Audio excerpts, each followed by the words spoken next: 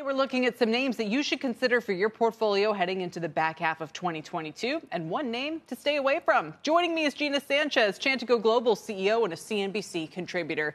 Gina, welcome. Still thinking about your Walgreens bail the other day. Looking pretty good after the week that they've had. So let's dive in. Your first buy today is Deere. The stock has had a rough first half, down 14%. They had solid profit this quarter. They had supply chain challenges, though. They raised the dividend. Why Deere at a time when all these ag prices seem to be pausing, shall we say? Well, we don't think that the food supply issues are going away, and we think that the pressure continues to put pressure on farmers. This is also a company that has continued. I mean, the earnings have been stellar, so they have definitely proved themselves out, and the valuation for those earnings is actually quite good. And we think going into the second half of the year, investors are going to be looking for.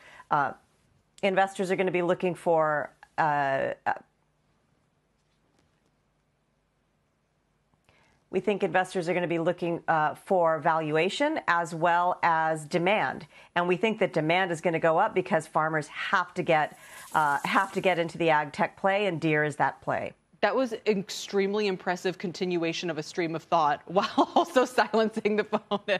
So that's your bull case on Deere. Let's move on to lithium, which, you know, this, again, is kind of counterintuitive. LIT is the ETF. It had a rough first half, down 15%. Only 5 of the stocks in the ETF are higher, and most of them are the Chinese names. Why does this one jump out to you? So this one jumped out to us because we actually think this is actually tied to the same pressure that we see that's pushing up Deere.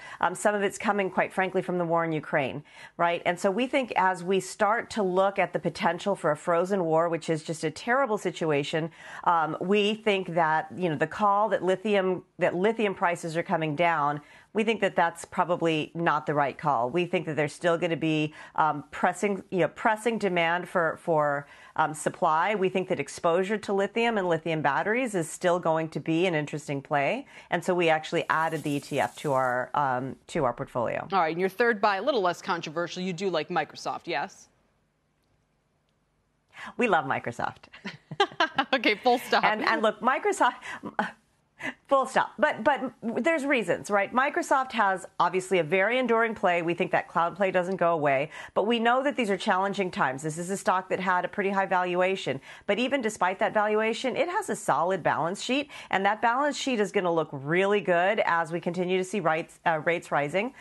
We also see it continues to pay a dividend, and it continues to grow its dividend. That's also attractive going into the back half. And we just think that this stock is just flipped now into a value stock. We think that there is huge growth that just is no longer priced right, and we're going to keep holding it. All right, so let's move on from your 3 buys to your bail today. It's a name we don't talk about a lot. It's Discover Financial. It's down 17% this year, on par with some of its competitors like MasterCard, Visa, and Amex. They also pay a 2.5% dividend.